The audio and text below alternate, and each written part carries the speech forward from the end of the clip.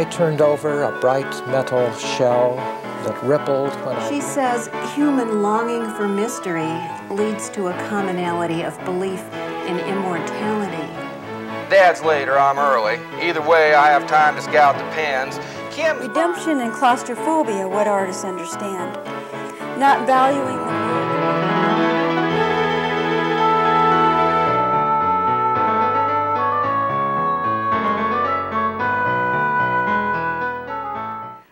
born and raised in Scotts Bluff 70 years ago.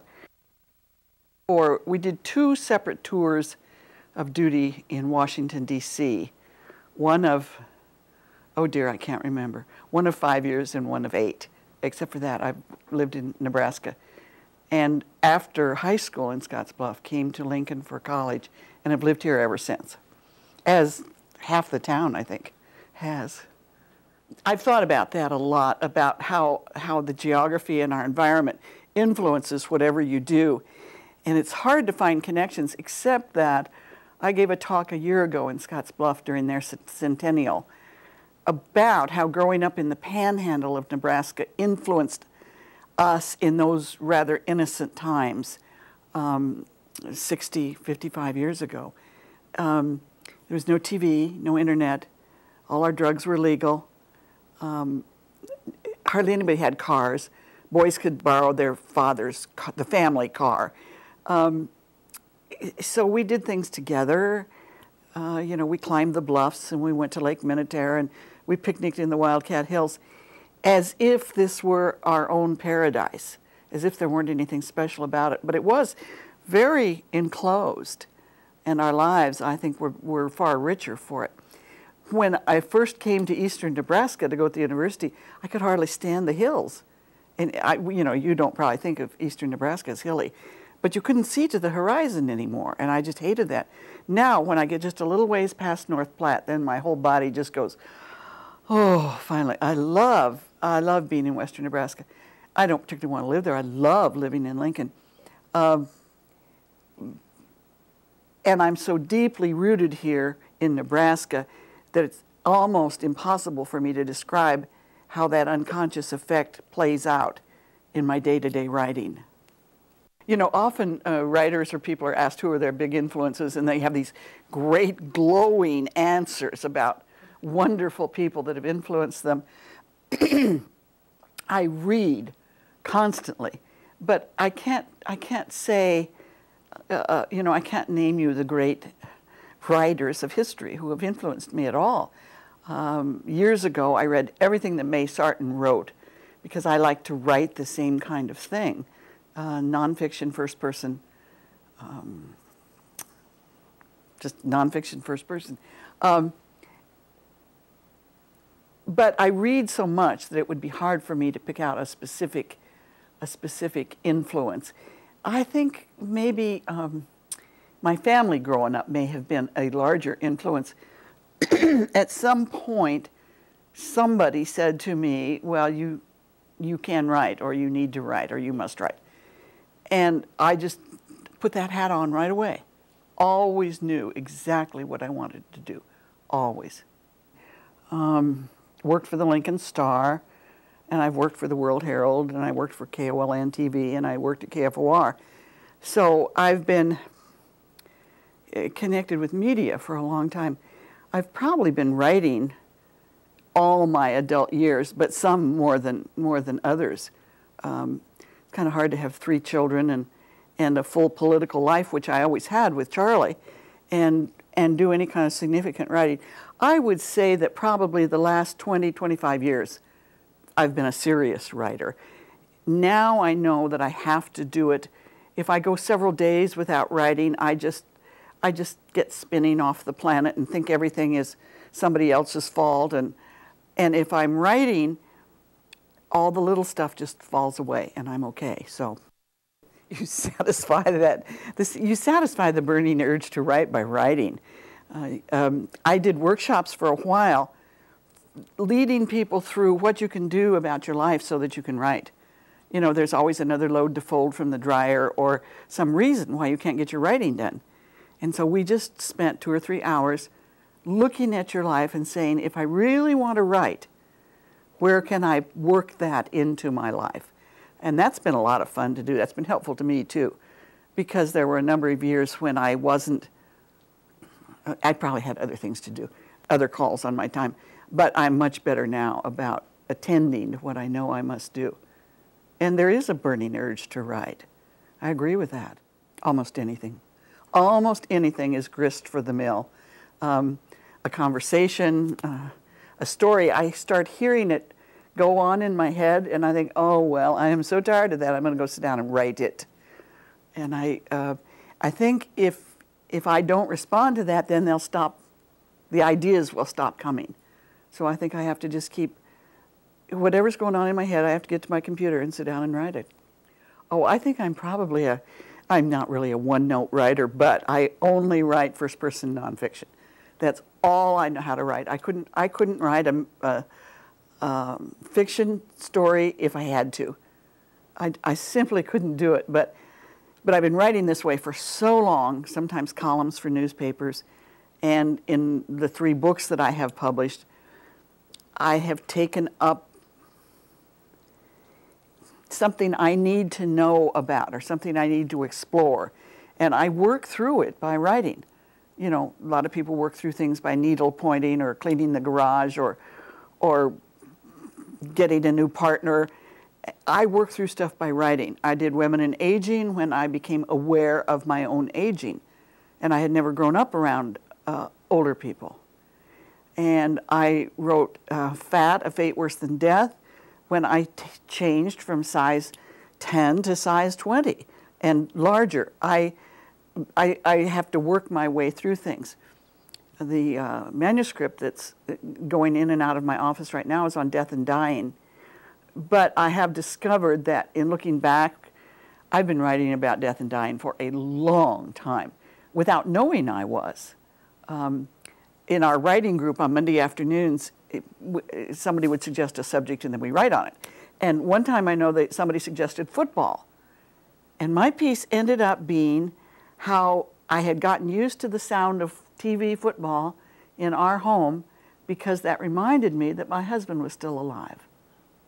I mean, so everything just goes right back now to the subject of death and dying. Anything gets there. Gosh, I wish my method of writing were a little bit more professional. Afternoon, early evening. Early evening is really a wonderful time for me. I know that's strange, but I sleep later than most people. And I just go sit down at my computer and start writing. Writing something, you know, is the easy job. Editing it is hard. Marketing it is hard. If I could just sit at my computer and write, that would be wonderful, thank you. Writing is very easy for me, and I have a friend who says that I write like a City Hall reporter on deadline. He thinks I would be better if I slowed down a little.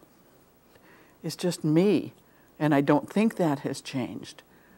I think when I try to be something other than who I am, then it looks artificial or patronizing or wrong. So I just have one voice. I wish I had more than one.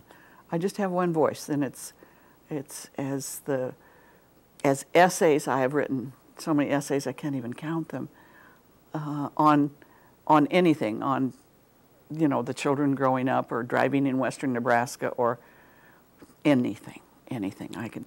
That's what we did in our writing group for so many years. Somebody would name one word, and we would write for 25 minutes on that one word.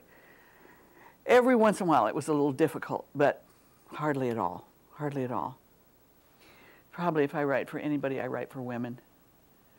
I don't do that intentionally, but the subjects of 2 of my 3 books are about women. Although Death and Dying, the new one, the manuscript, is not about, you know, men or women at all. That's the deal that we all get with life. So at this point in my life, older people is clearly my audience. I write a bi-monthly, is that twice a month? Bi-monthly column for the Neighborhood Extra. And it's, I mean, without even thinking about it, I write about old age. I mean, that's certainly the audience, one of the audiences for the Neighborhood Extra, and it's clearly one of my audiences today. For instance, the Women in Aging book, the message was that we must take affirmative action in order not to feel badly about ourselves as old women in the culture of the United States. And the same was true for the book Fat, A Fate Worse Than Death. We have this terrible, terrible, terrible idea in the United States that every woman should be the objects of somebody's affection because she's thin and young. And so, of course, I had a message in that book. That was really clear. In the death and dying work, I don't know that there is a message, because I can't certainly tell anybody to look at it the same way I do. I mean, we can't do that. We all have to figure out what works for us, what makes sense, what comforts us, I think.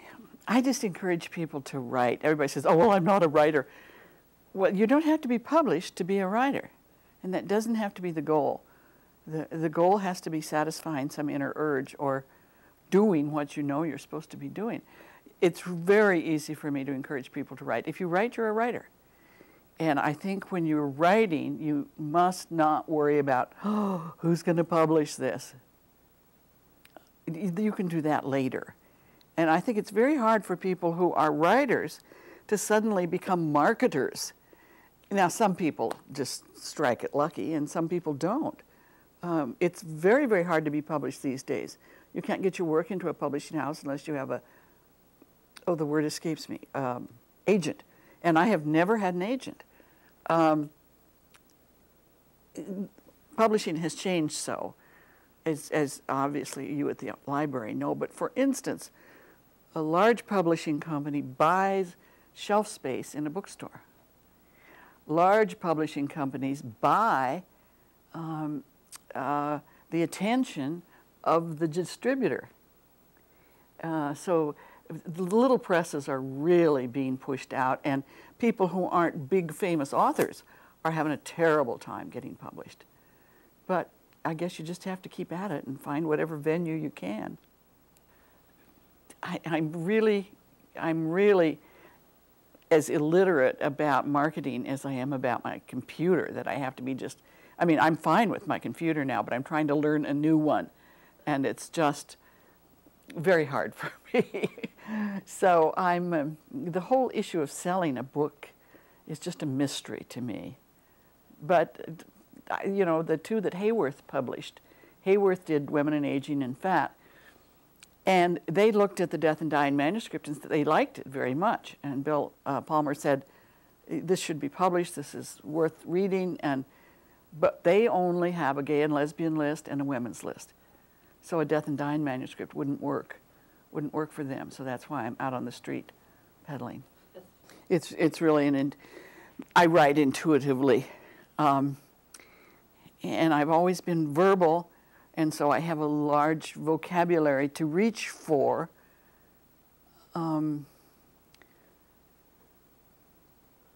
So finding the right word to, you know, it's hard for an author to say, oh, well, yes, I found the right word, because somebody else might think, what in heaven's name was she trying to say? So I think you have to let the audience know whether or not you have found the right word, where someone to say, oh yeah, I felt like that too. Even though I try to do my best, I don't have, my children used to say to me, Mom, we know what you're trying to say, but somebody else might not. So I do have to be careful that I don't run too fast. And half of the knowing of the reading is in my brain and hasn't gotten itself onto the paper. No, that I ever go anywhere that somebody doesn't say, oh, you know, I saw a picture of you once, or I heard that you slid down the banister at the governor's mansion, as if it's going to be a surprise to me that they know about it.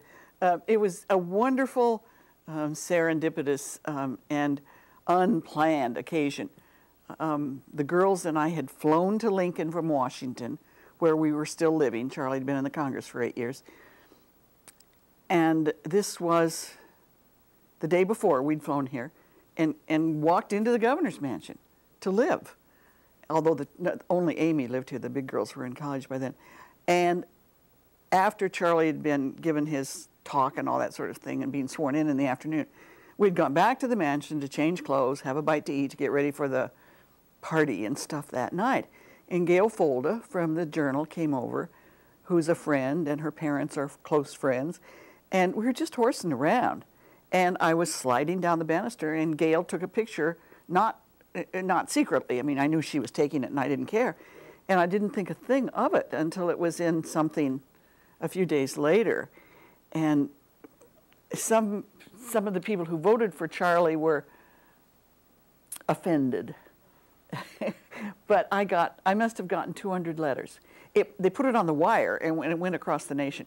And so I got these wonderful letters from people telling me what they do as adults to keep the child alive in them. And that was the wonderful part of the whole experience for me. Well, same old subject.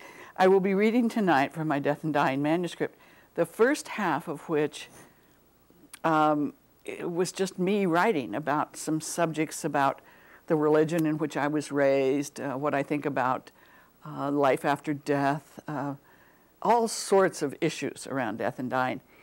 And then, about a month after I finished that 15th chapter, I had a brain aneurysm. And so it was several months before I was writing consistently again on this manuscript. So the first half is just general, and the second half is recovering from brain injury or not recovering from brain injury, and figuring out how to do life under new rules, vastly changed circumstances. So I'm going to read from both of those, little pieces from both of those.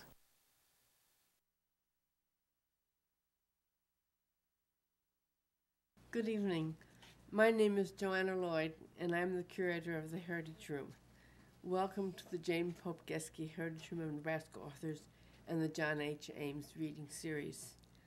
The Heritage Room is a special collection dedicated to preserving and promoting works by and about Nebraska authors. Currently, we maintain a collection of over 11,000 volumes written by more than 3,000 published authors in Nebraska. And I'd like to say that we keep learning every couple of weeks about someone new that we didn't know before. Somebody comes in or calls in or tells us about someone. In an effort to promote these authors, the Heritage Room sponsors the John H. Ames Reading Series as one of its efforts. I would like to thank the Nebraska Literary Heritage Association because it is through an endowment established through their volunteer efforts that we are able to bring you programs like these. You should feel that you can come in to visit our collection during regular public service hours for individual tours or to enjoy the Heritage Room as a reading room, where anyone who is interested can come in and read from our collection. Our reader this evening is Ruth Thone, whom most of you probably know. Ruth Thone has been some of the most and best of wifely roles, having been wife to Nebraska Congressman and then Governor Charles Thone, living in the governor's mansion for a term, and raising 3 daughters. Except for her years in Washington, D.C., she has lived all her life in Nebraska. She has a degree in journalism and has worked as a journalist and as a freelance writer. In addition, she has been one of the founders of both The Gathering Place and the Friends of Lauren Isley. For me, to read her writing is to find points of connection between how she has lived her life and how I have lived mine. When this seems most true, I can usually trace the connections to a thought or observation particularly well expressed. She has written Women and Aging, Celebrating Ourselves, Being Home, and Fat, a Fate Worse Than Death. Tonight she'll be reading from a manuscript of which the subject is death and dying. It should be interesting to hear. Ruth Thone. Thank you.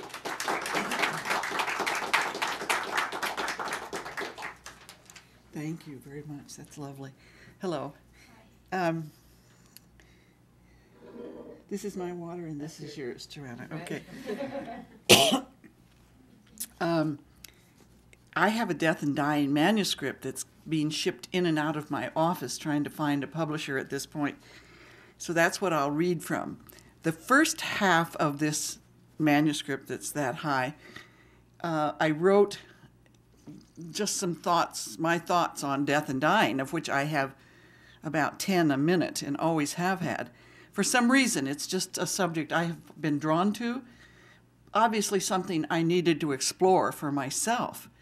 The second half of the manuscript is written after I had a brain aneurysm start to burst and had brain surgery. And it's about learning to do life after your former life is no longer possible, and the steps along the way, and my growing knowledge that one doesn't recover from brain injury. One lives with it and learns how to accept that. But it was a near-death experience, so I felt that it matched the manuscript that was underway, and it may not, who knows. I also have included in it some things that I had written a long time ago. I looked back through all my stuff, about 25 or 30 years worth of stuff, and discovered that I've been writing about death and dying for a very long time.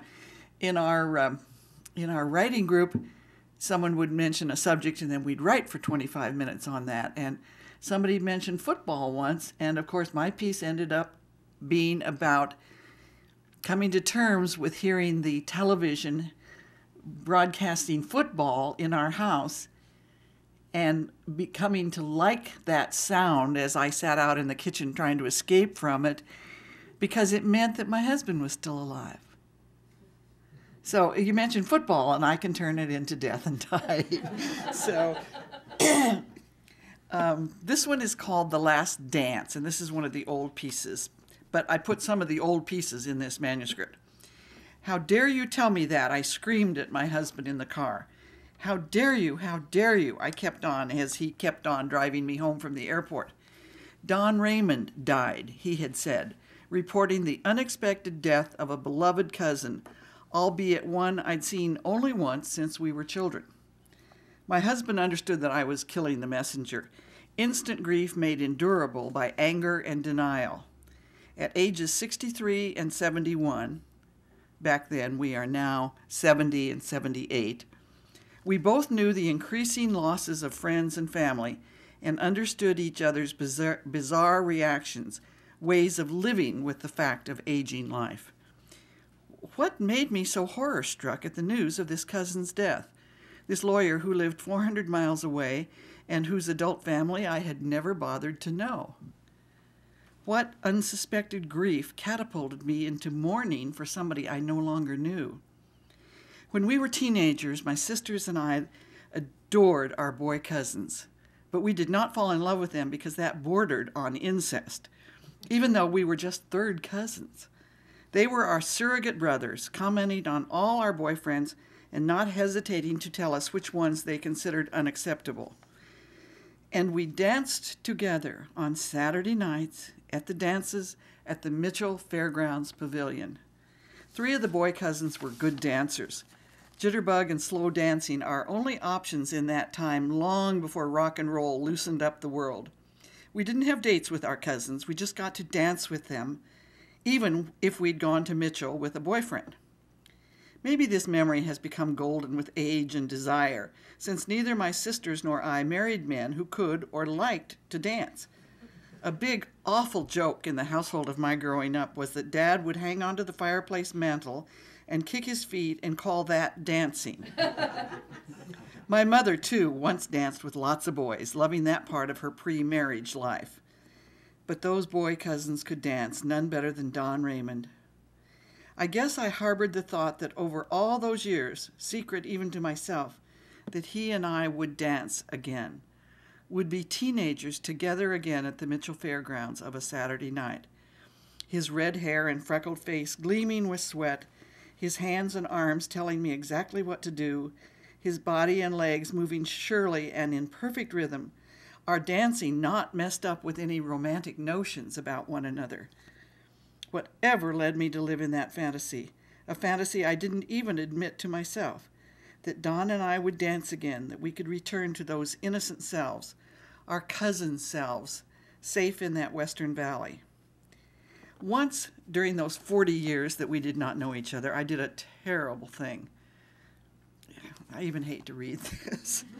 In recovery from alcoholism myself and hearing that he was a big drinker, I visited him at his law office when I was in our old hometown on business. He treated me kindly, perhaps baffled at this self-righteous cousin telling him how great sobriety was. Our family had always felt superior to his, my father's being a lawyer, his father before him a lawyer, making us sort of a top dog in the economic pecking order. The fact that my father didn't lose any love on his relatives and spent most of his adult life addicted to codeine did little to abuse us, and in fact perhaps was responsible for our perspective of elevated status. Anyway, that was stupid of me to do. I always asked people from the valley if they knew Don and how was he. I guess I'd heard he was sick. He had had colon cancer a few years before he died, which recurred in a year or two and spread in a matter of months over his body. Wanting more information about his death and the announcement in the Bar Association Journal, I called one of his former law partners. He never had a bad word to say about anyone, he reported of his old friend. He was the nicest guy I ever knew. All I knew came from my old memories, nothing from his adult life. I called his wife, Virginia, finally. She told me of their last years and months. Their doctor told Don to get his affairs in order and predicted that he had between 3 to 6 months to live. He died in 5 months. He and Virginia working hard to get his personal and professional affairs in order. A registered nurse, she had been his office partner during his last years practicing law on his own. She was his partner at home, installing a hospital bed in the living room, sleeping on the sofa, giving him his IVs, and taking tender care of him. I asked her if they danced throughout their married life. "Oh, all the time," she responded. "We belonged to 2 dance clubs and went dancing a lot." During those last months, Don asked Virginia, "Do you think we'll ever dance again?" She suggested they try it right then, and so he got up and managed 2 or 3 steps, falling back into bed exhausted. So Don and Virginia had their last dance. He and I never had a last dance, except in my coming to know in old age that I remembered all my life as if it were yesterday, our dances at the Mitchell Fairgrounds, and cherishing beyond my own knowing that cousin beloved of my childhood.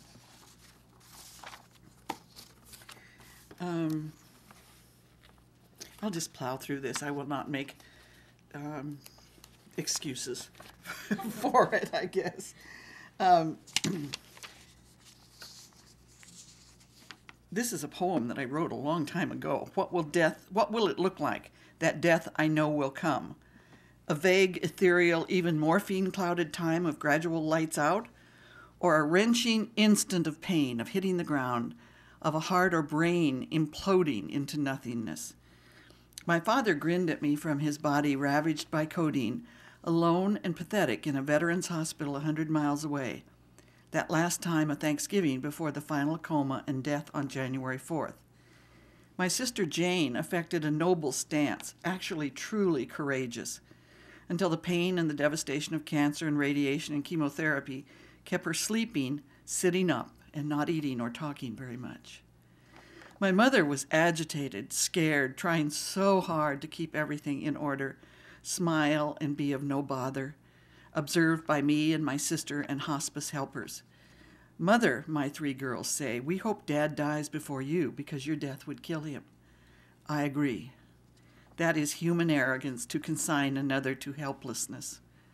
I build a dike against my own helplessness by hoping to know ahead of time, the time of my death, die without fear or panic or drugs that blur my mind. Good luck, huh? And feel some sense of closure that I did what I was here for. Okay, this is one of the pieces from the second part of the book. In fact, I think all the rest of these are. Friday night at the reunion was warm and lovely, friends greeting friends, remembering each other's names and faces, huddling close to one another during supper under the dripping roof of an outdoor pavilion as a western storm full of thunder and lightning and wind and sheets of rain swept over and blessed us. By Saturday afternoon, a cold wind blew across my heart, bringing pain I knew aspirin would not stop, leaving a harsh reality not present the night before. As my sister and her husband and I drove up the Park Service Road to the top of the bluff, that enormous sandstone pine ridge that rimmed our high western valley, I told them we were all crazy to be so in love with people we had not seen for years, people we'd not kept in touch with, people with whom we had only the accident of geography in common. We had gone away, having occasional fond or not-so-fond memories of our high school classmates and sweethearts, and spent up to 50 years creating another life, a life without them. So what were we enacting as we greeted about 80 people we'd known a long time ago during this our 50th reunion? Regret? Denial? Good manners? Sentiment? A wish to return to our childhoods?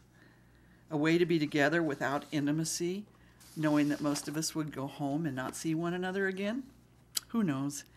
This particularly American custom of reunions is popular with some, a frightening weekend for others, a sociological interesting process for others, an exercise in reminiscence mostly difficult for those classmates who still live there and are willing to be one more reunion committee.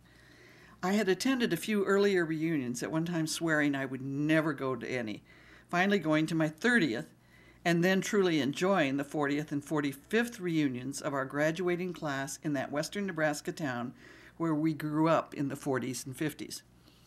On the top of the bluff that day, I found an ache in the middle of myself, felt a cold, distant, awful heartache in this place I had always loved, to which I'd driven lots of times over the years on trips back to the valley. The sound of the wind blowing through the pines on top of the bluff that I'd always loved made the ache worse, and was, I knew, simply the sound of loneliness. My sister and her husband and I walked up the path to the viewing place at the edge of the bluffs, looking north and east down the valley, pointing out to each other buildings and places that we recognized from up there. In a few short minutes, I was ready to go, to climb back into their van and drive down the bluff, into town the back way through Mitchell Pass, anxious for whatever memories were triggered that afternoon to be ignored, run from. That night, I misread the schedule, and we got to the banquet too late to get seats with our old best friends, another accident of fate that increased my sense of hurt and being left out. The evening was good but difficult. Each person spoke briefly, and at my turn I began crying, knowing that would embarrass my husband. We left soon after the official festivities were over, missing, I mourned later, some visiting time with people I especially wanted to reconnect with. That might not have happened had we stayed. It might just have been more of the same, a connection held suspended in this weekend out of 50 years. Who were the old friends with whom I longed for some heart-to-heart connection? Trying to sleep that night, I recognized that my new current physical and emotional limitations, after my hip replacement followed by a brain aneurysm 8 months before, left me without my old ways of handling social interactions. Before, I was physically strong, able to visit around cocktail gatherings with vigor, able to talk and laugh with ease, able to relate to others with little hesitation. Now I had to sit down a lot, second-guessed myself after any social event, and felt shy and ill at ease. We live, we grow, we change. Life does not stay the same, thank God, and neither do we if we are lucky.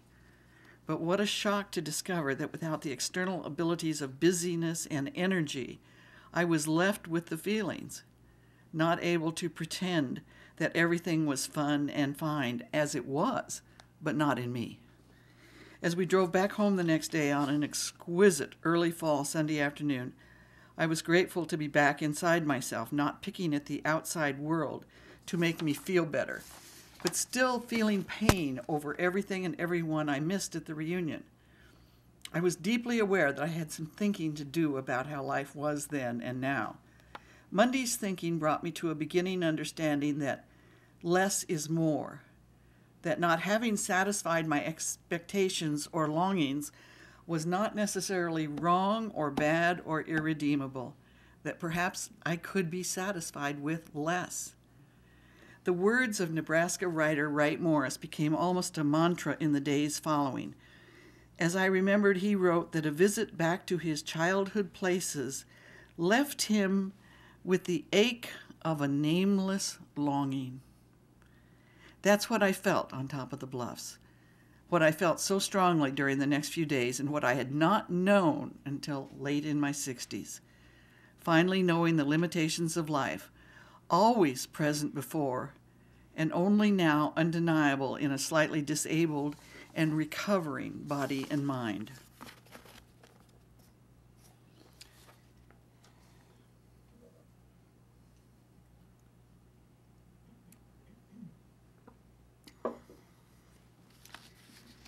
Here's a part I just pulled out this afternoon, so I may stumble through it. This one's called To Savor Precious Life. Should I have never clambered through that closet under the eaves in my office and found those old letters and read them? Oof, who knows? I sit here at my computer, 5 yellowed pages lying to the side, written in 1984 to my husband, my mother, and my 3 daughters, as I took off for a week's Witness for Peace trip to Nicaragua. In those years, the U.S.-sponsored Contra forces were infiltrated into the northern mountains of that Iowa-sized Central American country, manning the border between Nicaragua and Honduras and shooting and killing in order to overthrow the Sandinista government triumphant in '79. Thus I wrote to my family, "If I do not return," letters. And I've never looked at them from that day to this, 14 years later.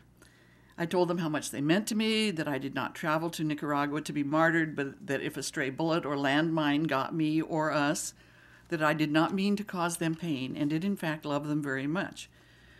Reading those letters now has left me hyperventilating, sad, wishing for the clarity of those years, the almost buoyant feeling of setting off on an adventure. My radical politics and acting independently and publicly in enormous difference from my conservative politician husband was a giant step for me into a brave new world of claiming for myself in late, middle, and old age, of claiming myself for late, middle, and old age. And we had to consider that we might not return, a little melodramatic.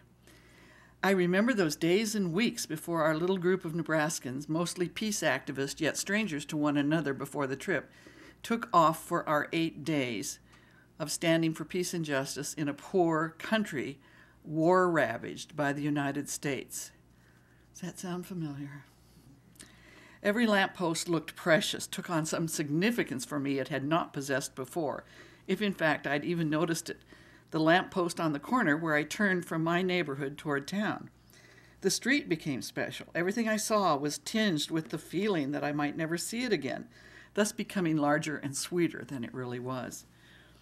Arthur Schopenhauer reminds us in Studies in Pessimism that every parting gives a foretaste of death. The banal version of that is how everything listed in the newspaper in my town looks good to me as I plan to leave for a few days or weeks. Every Wednesday night's television schedule looked so exciting to me throughout all those years. Our Gathering Place Mission Group met every single Wednesday night. Later, I discovered there wasn't much I wanted to watch on Wednesday nights outside of the National Basketball Association season.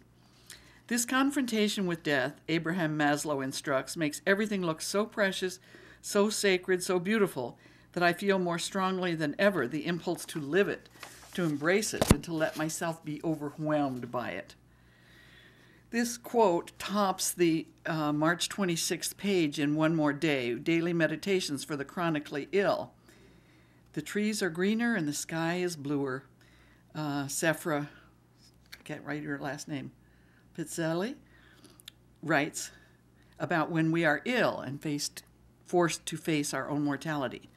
I read this little book myself these days, originally buying 2, one for my middle daughter who has Crohn's disease, which in crisis or remission reminds her that her life might be shortened by that incurable illness of the immune system, and that she has to live differently than people who don't have chronic diseases, and that often friends and family do not understand what she endures and copes with. I doubt that she reads her copy. What we think another needs is exactly meant for oneself. Now, my joints worn, some full of pain of arthritis, and my digestive system on ready alert to send me notice of overbearing stress or food it does not like, I find pages addressed to the chronically ill, If they are not a perfect fit for my life, they are comforting and reminders that I can accept to help keep self-pity at bay. So what is precious when we think we will not have it anymore? Daily life with someone whose irritations we have verbally cataloged for years? The resentments that have justified estrangement from someone else? The petty annoyances that everyone deals with every day? Stephen Butterfield, who is now dead, wrote in The Sun years ago about his own debilitating illness. He wrote, "Superfluity must go." What is superfluous? Anger that freezes into resentment, jealousy, greed, gossip, ego-clinging, pretense, embarrassment, any form of fixation, running after pleasures, the discursive thought that maintains the storyline of me. These things are very costly in terms of the life energy that it takes to keep them going. I suspect Stephen Butterfield made some headway on that. We all know people whose cancer or heart attack changes how they do their lives, usually with more simplicity, more gratitude, more ease. Bernie Siegel finds it useful to let people know they will die. If you learn and really accept the fact that you are mortal, then you may begin to make some changes in your life, Siegel said in Omaha in the spring of '98. Now that you realize you have limited time here, why continue to be miserable? I'd say this is the major factor in my life that keeps me happy. He says, many people who learn they are mortal and have a life-threatening illness find self-esteem, self-worth. People have written, "Thank God I have cancer." It gives them permission. If I can get people to accept the fact that they are mortal, they are more likely to take action if something is hurting them. If they hate their job, why stay in it? If I can inspire them to move forward, I do, to let them know they are lovely human beings. My Marie, the daughter with Crohn's, moved to Montreal several years ago. When people asked why she did that, I wished I'd said to escape the draft. In truth, she moved because she knew she had to seize that dream while she still had time, and did not wait for the money or the right time or even the energy or wisdom to make such a dramatic change in her life. Questioning Marie about her Crohn's initiated awareness of her mortality, I was surprised that she looked so sparingly at both sides of that coin. All the good things you can say about facing your mortality, cleaning up your goals, yet I know some people who are real sad, real jaded. After you've been really sick or in a bad place, all you try to do later is forget it. The negative outcome is that nothing matters because you know nothing matters, because you've been there to that dark, silent place where there is nothing, or you're nothing. That knowledge makes some people not want to do anything, get anything done, because of meaninglessness. For people with chronic illnesses, not people who have had a momentary experience of near death. It's a scary and awesome realization. When I first realized I had Crohn's and got sick, I hit it hard, worked long hours, went out every night, ran around. Now I know people, especially people with HIV diagnoses, that do no drugs, take vitamins, get plenty of sleep, eat well, and have stable jobs. It's that Zen paradox that nothing matters, and this is still my Marie talking. And yet we are required to do our best, to live as if it all matters. Consciousness of our impending death sure can tighten up your thinking. You have much less time for things that don't matter. You suffer fools less gladly and are less willing to waste time.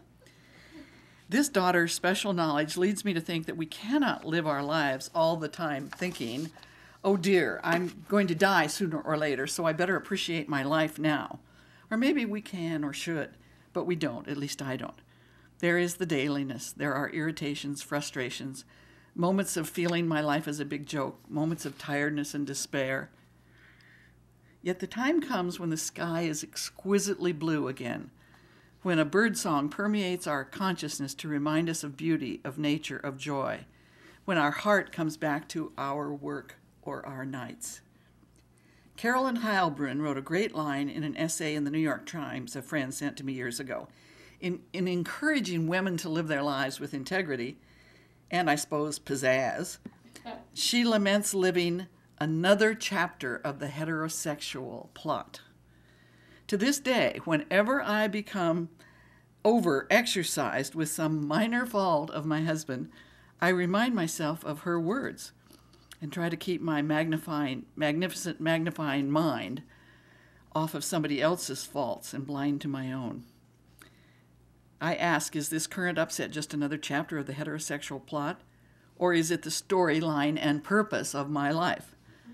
The answer is always no, and I let my overwrought irritation go and get back to myself. Heilbrunn also writes on mortality in The Last Gift of Time, Life Beyond 60, perhaps only when we know our pulses, a phrase of Keats, that our time is limited, do we properly treasure it. Well, we should all properly treasure then, should we not? That surely is an enormous gift of old age, illness, or simply the increasing obsession with death and dying. I have pretended that such an obsession was only a passing fancy, that it was not present in myself, even though my writings, conversations, and reflections give every indication of that process winding its way through my life for some time.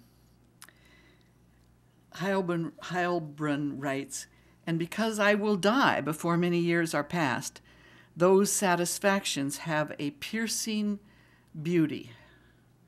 She was speaking of the pleasure she takes in friendship with her grown children. The other side of mortality until death comes is, if one is lucky, piercing beauty. The garden in the spring, peonies blooming for Memorial Day, fall coming after a stifling summer, swallows seining bugs across the sky at evening and time to watch them, a lawn scattered with cottonwood leaves, the first tree to drop its leaves in the fall, the prospect of a good book, a telephone call, a trip, a movie, the cat rolling on its back in pleasure on the bricks of the porch, hearing that moment of silence that comes at dusk, new snow softening the edges of everything, a winding road, one's comrades in movements for social justice, the comfort of a long relationship honed in years of learning who the other is, how to live together, and how to be kind to one another. A clean house, a cup of tea, and the morning paper, friends who know you and do not judge, and people who keep our courage up, and yes, I agree, amazing, breathtaking friendships with 3 grown daughters. Heilbrunn credits that awareness of mortality for teaching her to just dance the steps, as Balanchine said, particularly about marriage. What have I learned in these years of increasingly intense awareness of mortality? That I am not nearly as important as I once thought, that age does not soften one's ambition if that has run one for a lifetime as it has me, except that got taken care of 3 years ago.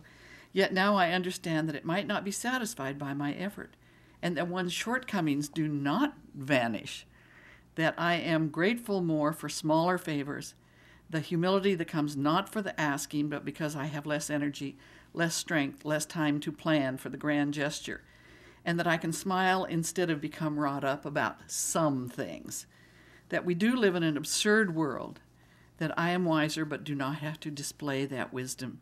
It comes for the living and is not for sermons, that I still have little judgment about time, planning every day to do twice more than can be accomplished, feeling less bad at bedtime at the undone, and that I am sad at the thought of this life ending, constantly surprised to have come even to the last quarter. Truly, I thought it would last forever. Geoffrey Stokes kept writing in the Village Voice after being diagnosed with a type of cancer that goes very fast and had a very low survival rate. He spoke in one of his columns in The Voice of rereading poet James Merrill's Sandover, opting for earlier Merrill writing, before Merrill was in radiation therapy for his terminal cancer. So I quote this Merrill poem. Because once looked at, lit by the cold reflections of the dead, risen extinct but irresistible, our lives have never seemed more full, more real, nor the full moon more quick to chill. I cannot return enough to those words that contain the exact truth, at least to my eyes and ears, of the journey between birth and death. Awareness of mortality, bringing us to cherish our tattered lives, awkwardly lived, in a kind of courage-giving melancholy. I guess we're still all right on time, aren't we? Okay. I'm going to read you the first part of one on Low on Some Days, and I will not do grieving. It's much too long. And then what life is like 2 years later. It's 3 years later today. But this is the low on some days. Nearly everything reminds me of death, as I am disabled at age 68 and afraid of the pain of my husband's death, or that of him or our grown children when I die. This sentence struck me early this spring and continues to haunt me. A few years ago, it occurred to us that we might be running low on some days, the writer says. So we spent a week in Sedona and a month in Mexico and went to London 3 times and took a once-in-a-lifetime, if not now, when, safari in Kenya. The point of that eloquent article in Modern Maturity was that the couple eventually went to Portofino, which they had missed in Italy 45 years before. While watching the Mediterranean at Portofino, Leonard asked his wife Jackie, "Now that we're here, what roads not taken are left? I don't mean just geography. What challenges haven't we met?"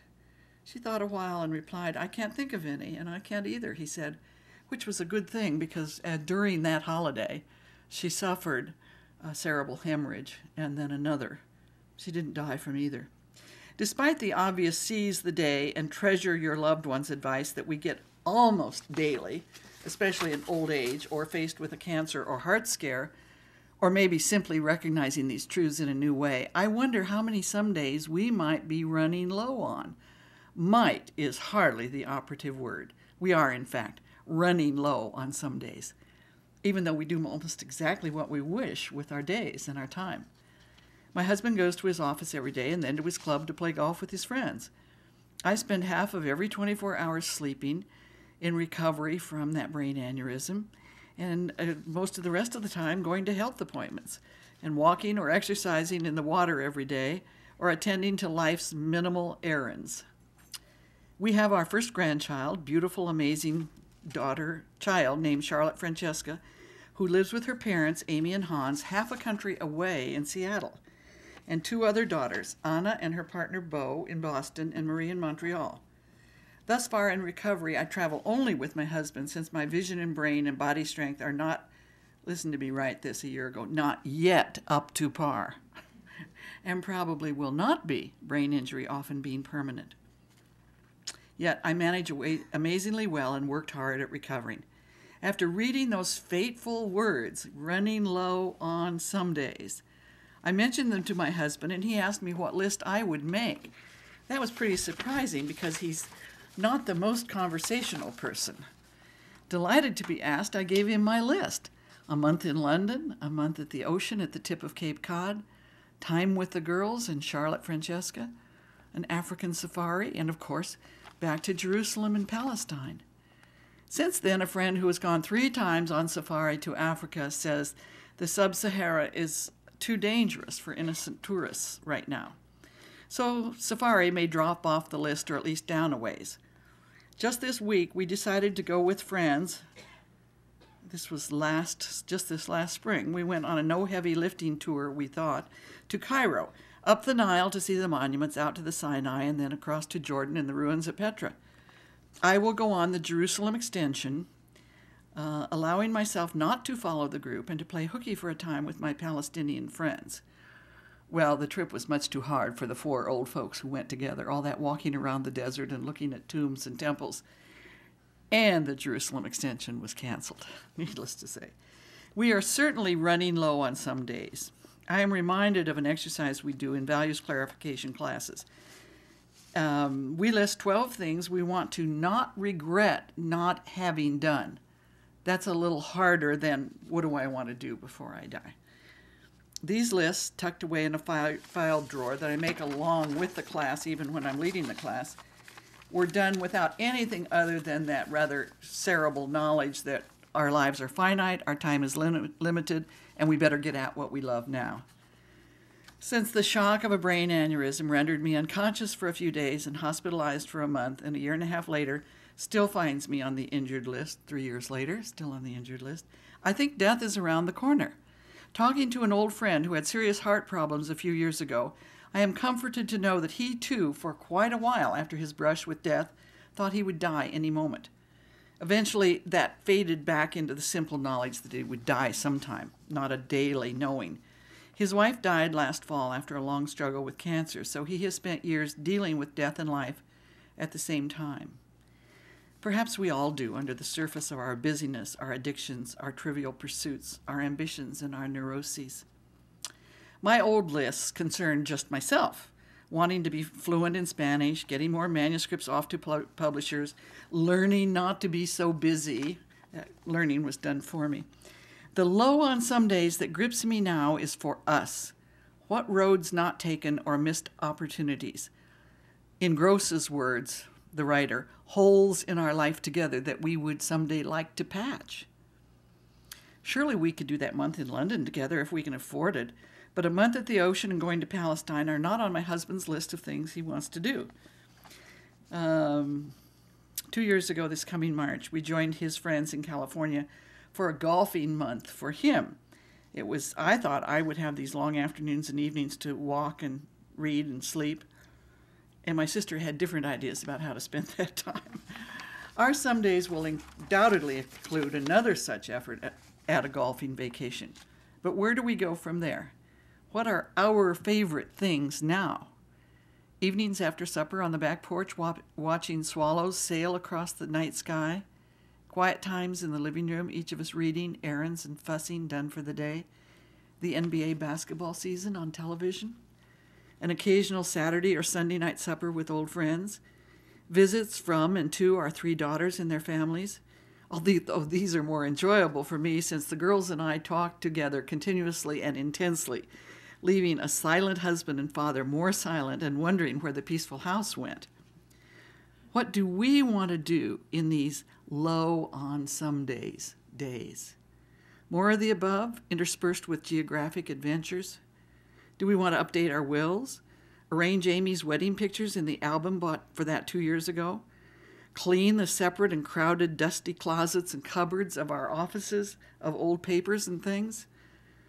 Fill our yard with perennials? That is on my list for those summers that my gardener husband is no longer here. I long for the joy of loafing and writing and walking through unscheduled days. Time with Charlotte and good time with Amy, Anna and Bo and Marie. Good talks with friends like we have at Quaker Potluck, which I attend irregularly since being struck down. If we had all the time in the world, what would we do? Playwright Christopher Fry wrote, if we all knew we had 30 minutes to live, we would tie up all the telephone lines in the world, calling each other to say, I love you. What would we do if we took seriously that our time is limited? When his life's work was threatened, St. Ignatius Loyola was asked what he would do if Pope Paul IV dissolved the Society of Jesus. He replied, I would pray for 15 minutes and then I would not think of it again. Another version has him answering, I'd pray for 15 minutes and then go on hoeing. What risks do we need to take? What business needs finishing up? Or may we just go on hoeing? In his book, All the Damned Angels, William Moule writes of the sudden, keen, angry awareness of the frailty of our tenure among all that we have come to love. Could I have finished my allotted days by making a gratitude list each day? By writing half of the time? By figuring out how to live in today, not in all the tomorrows and future plans? How not to be a bitter old woman? Learn to take the bus about my town? Figure out how not to hate the Israelis for what they have done to the Palestinians and their country? See the end of the death penalty in the U.S.? Come to terms with being a middle-class person aesthetically mourning poverty and pain the world around? Maybe I will learn to be quiet and happy staying home and become enamored of baseball on television and not agonize over the absurdities and cruelties of the world. Could I learn to live more lightly and less violently in the world, doing my part toward that world peace and justice I so fervently believe in? Okay, we will not do grieving, but we will do life nearly 2 years later. I think we're okay on time. Okay, struggling one day to explain to my neurofeedback therapist how I spill food on me and on the table when I eat. This particular time at the home luncheon table of a Palestinian friend who is a great cook, and dismayed at my loss of table manners. I wiggled and stretched my fingers in the front of my face and said, in all seriousness, "You'd think I'd had a stroke." And then I sat and wept. Nearly 2 years later, I could finally say the words, "You'd think I had a stroke." It is a terrible yet freeing realization. Now I don't have to act like someone who is really well, except for having that unfortunate aneurysm, fortunately that did not burst and left me alive and functioning. Having an aneurysm let me float above, in my mind, people who have a stroke. At the rehab hospital, I refused to attend the weekly noon meeting of a stroke survivors group, feeling myself better than those poor people, left with guttural speech and spastic movements of their limbs. I flinched whenever my youngest daughter referred to my stroke. I didn't discuss it with her. I just figured she had her own strange reasons for using that word. All this, even though months before I had asked Nurse Carol McShane the difference between a stroke and an aneurysm. She told me there are two kinds of strokes. One where the blood vessel is blocked, usually by a blood clot, and the other where a blood vessel in the brain begins bleeding or bursts through a too thin membrane wall. That's an aneurysm. I didn't tumble yet. Now, when I remember, I say over and over again to myself, I had a stroke. I breathe deeply and I feel sad, but less driven to prove how well I am. More able to think of myself as a survivor of a stroke, still and probably always having to live with the effects of that. No wonder I seem not to be getting stronger, despite exercising an hour every day. No wonder my fine motor skills allow me to spill food a lot. No wonder I still cannot bear too much stimulation, noise, busyness, bright fluorescent lights, too many things going on at once, crowds, intensity, these lights. No heavenly wonder I have begun to want to do less, to schedule less, to take on less, to stay home more. I look and read back over what I did that first year, that first chapter, grandly cataloging everything I did in the first 8 months, thinking that it could just add up and continue to be more. That was still in the time of my denial. Yet I wonder, how could my denial have been so strong? How could I have thought that aneurysm, that the form of stroke that altered my life and left me brain injured, would someday be gone? Perhaps I needed that cocoon of denial, that illusion I lived in for nearly 2 years. I have become my own expert on what life can be, what living with brain injury is like, and what limitations are now the outer limits of my days. I am no longer waiting for the other shoe to fall, nor for life to get better, or to return to that life I knew well for 67 years. Life has in fact gotten better, and I am grateful for the learnings provided by this stroke. Do not take me wrong, I do not give thanks for having had a stroke. I simply find this new way of life interesting, in a sneaky and difficult way to have learned humility, my limitations and my powerlessness. My spirit has become stronger as I accept all the strange permutations of life after all death. My husband checked out my eyes recently, his frequent test, and finding them better, the one severely affected now able to see straight ahead, and said, "You're not brain injured, we're both just getting old." Well, there are some enormous comparisons between brain injury and aging. One happens instantly and one takes a long time. But no matter what he thinks, in order to protect his own fragile sense of aging and weakening self, I know frequently, several times a day, that I am brain injured and how hard that is. I forget not just the last word, but names of people I've known all my life. I get tired so fast, I stutter, I use wrong words, I hear the wrong word, I can't stand busy places or crowds, continually think I can do more than I can, and can hardly bear anymore the infrequent visitor or caller who simply wants to rave about how good I look and how fortunate I am to be alive. I assure such people that I am indeed grateful, which I am. Oddly, it feels somewhat comforting to tell myself I had a stroke. I must live with that from now on. The waiting to get better, although possible, is indeed over. I think forever I will see and feel my hands and fingers moving in front of my eyes, trying to explain what finally came tumbling out. You'd think I had a stroke. Now I can get on with this life, knowing and loving my disabled self as a given, rather than something to be gotten over or ignored or criticized or embarrassed about. It feels like a gift of life, this bewildering damage to my brain that demands I live more consciously, more slowly, more carefully, more honestly. Two last quick things. Lovely, radical newspaper columnist Molly Ivins has gone through breast cancer chemotherapy and is now well. She reports from that experience, the trouble is I'm not a better person. I was in great hopes that confronting my own mortality would make me deeper, more thoughtful. There was not a single iota of spiritual improvement or growth, she writes. Cancer doesn't do that, Ivins says. Cancer means being mutilated, poisoned, and burned. It is her recovery that holds the magic for Ivins. She says, I am so grateful now, it's a matter of priorities. After cancer, there are no more bad hair days. I shall send that to my oldest daughter, whom I inundated with all the latest cancer books more than a year ago, as she went through radiation for breast cancer. Later I read, probably in Ivan's column, that cancer patients need laughter and mystery novels, not tomes about their illness. I also hope that I have come to this side of near death with the kind of joy and humility that Ivan's evidences, maybe even her radiance and laughter in the face of both life and death. This other leftover, which I think of as another mantra to all these reflections on death and dying. A lovely woman in our town died rapidly from cancer about a year after my hip aneurysm transit. I was glad to be well enough to attend her memorial service at the Unitarian Church.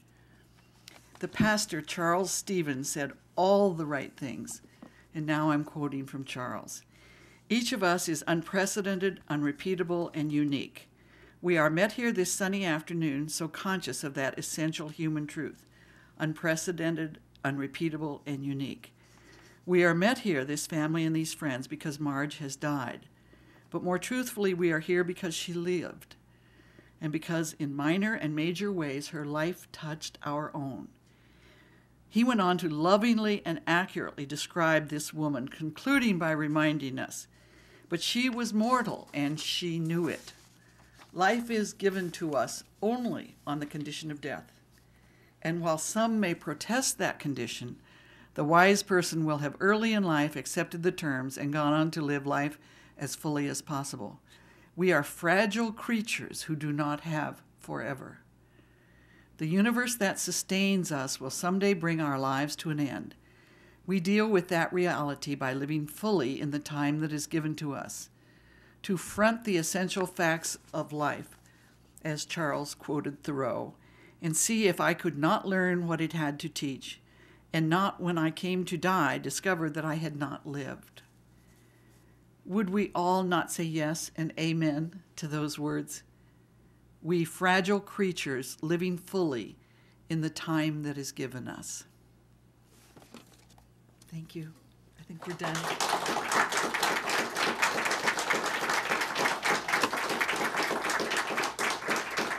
You're such